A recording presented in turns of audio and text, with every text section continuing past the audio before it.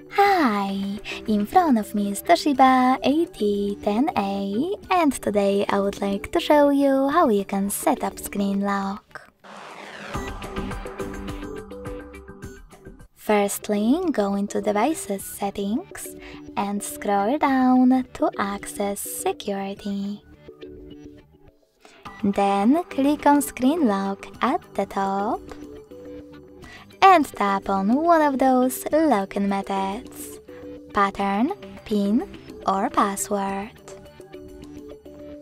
Following that, read the instructions, hit Next at the bottom right corner, and finally create your login method.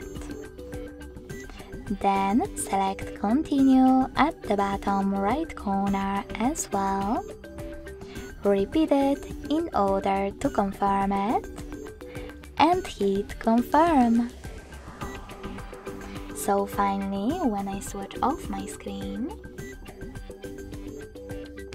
then turn it back on, icons that pattern is now required. Thanks so much for watching. If you enjoyed this video, don't forget to leave a like, comment and subscribe. Bye!